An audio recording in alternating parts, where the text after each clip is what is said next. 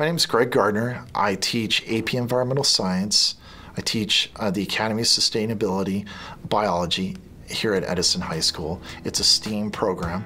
And I also teach a Discovery Science class with our Special Abilities Cluster students. He's like the biggest idea person ever, and only second to his family are his students, which is why we have the Innovation Lab. We would not have the Innovation Lab on this campus without Greg.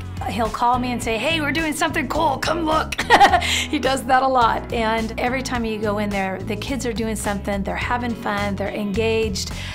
Very rarely do you just see them sitting around, taking notes. They're always hands-on and working with each other and collaborating with one another.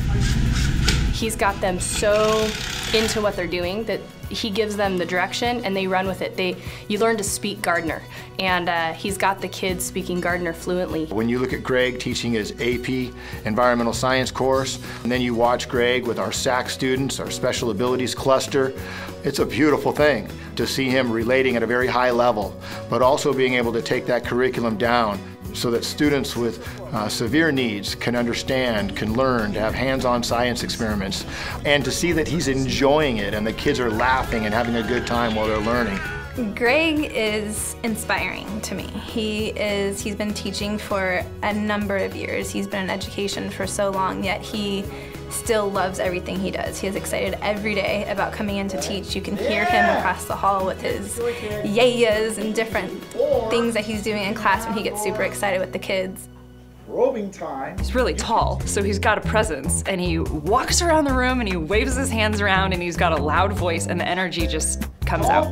Go way open like this and crack it completely open, because if you do that, you'll hear all of a sudden just go science or something like that. It just bursts out of him.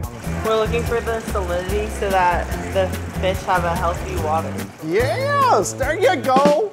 You're righteous. He creates a space where people are comfortable and they're also challenged, and he gives them the freedom to come up with their own ideas, to try them.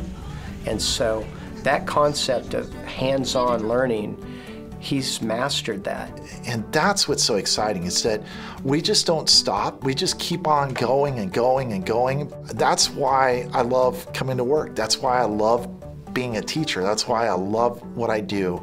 And it's fun. Oh, I mean to tell you, it's a blast.